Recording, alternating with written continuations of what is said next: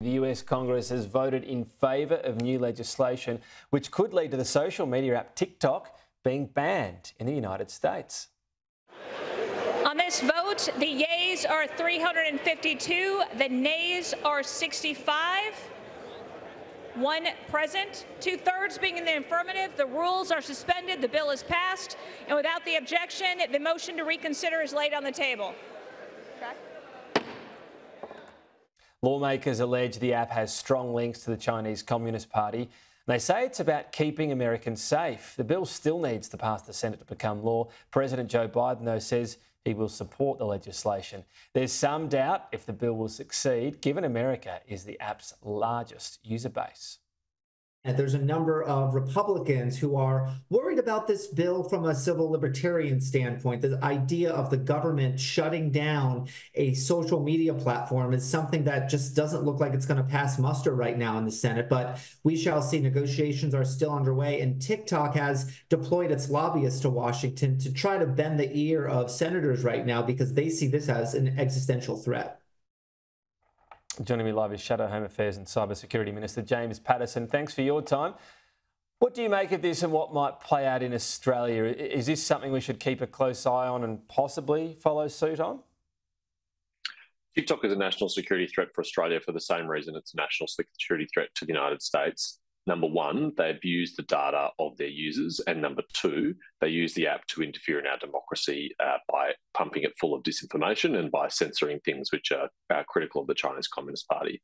So for the same reason that the House of Representatives has now taken action, the Australian government must take action. This has been clear for some time now, but there should be no further excuses for the inaction of the Albanese government. They should have already sent drafting instructions to the Department of Home Affairs to get them to prepare equivalent legislation for Australia. Because what this legislation does is it severs the relationship between TikTok and its Chinese company ByteDance, and therefore breaks the relationship, the nexus between the Chinese Communist Party and what has become the most dominant source of news and information in the world for young people. So is that the official coalition policy, what's happening here, though? So either that severing, as you call it, happens, or it's just banned in Australia? Well, I'm calling on the Albanese government to make sure that Australia is not left behind here, because if the United States solves this problem for themselves, but Australia is not included in it, then the Chinese Communist Party will continue to have unregulated access to millions of devices of young Australians to influence their views about the world, to abuse their data in ways that we know has transparently happened in the past. And that's not a national security threat we should tolerate at any time, but particularly not at a time of heightened strategic competition. When you say solves, though, if this plays out in terms of the US enacts it and then TikTok says no thanks and then it's banned in the US, is that solving it in your view? Should we do the same? Well, that would be on TikTok and on its parent company, ByteDance, and its ultimate control of the Chinese Communist Party. They have a pathway here to remain active in the United States, just as if we pass this legislation, they have a pathway to remain active in Australia. And I'm not sure that any company, any rational company, should walk away from a market of 170 million Americans or tens of millions of Australians. Would you be willing for that to happen in Australia if that's the case?